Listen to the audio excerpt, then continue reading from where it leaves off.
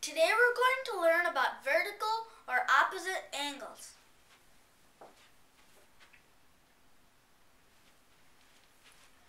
Vertical angles are the angles that are opposite to each other when two lines cross.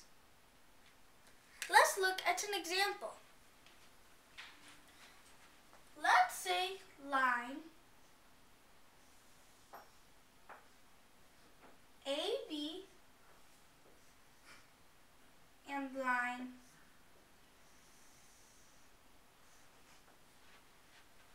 CD cross. When line AB and line CD crossed, they formed four angles. Angle 1, angle 2, angle 3, and angle 4. So, let's find the vertical angles. Angle 1 and angle 3 are opposite to each other, so they are vertical angles. Angle 1 and angle 3. Also, angle 2 and angle 4 are opposite to each other, so they are vertical angles too. Angle 2 and angle 4.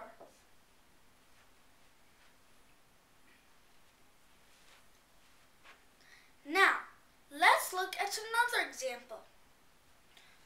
Sometimes the lines don't cross like this. They cross like this.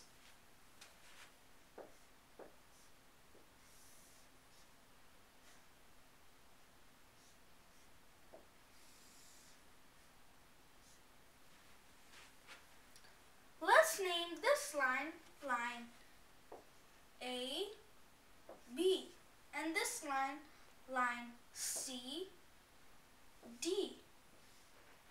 Now, when line AB and line CD crossed, they formed four angles. Angle 1, angle 2, angle 3, and angle 4. Now, let's find the vertical angles. You might think that angle 4 and angle 3 are vertical angles. Angle 4 and angle 3. But they're not vertical angles because they're placed vertically. They are called adjacent angles.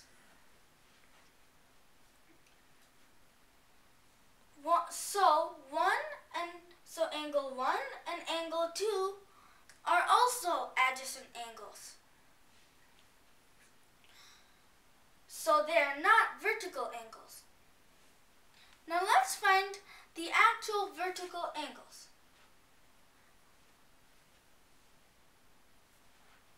Angle 1 and angle 3 are opposite to each other, so they're vertical angles. Angle 1 and angle 3. Also, angle 2 and angle 4 are opposite to each other, so they are also vertical angles. Angle 2 and angle 4.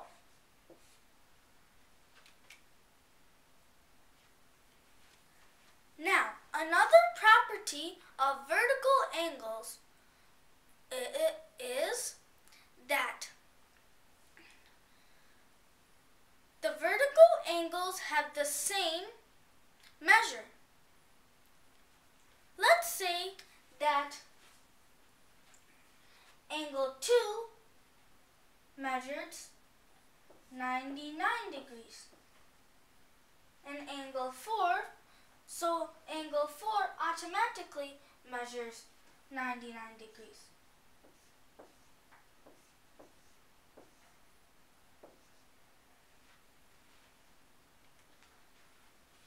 Now, let's say that angle 1 measures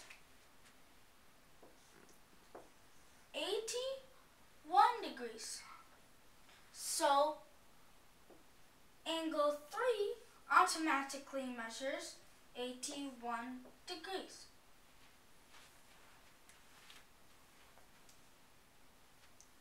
Today we learned about vertical or opposite angles.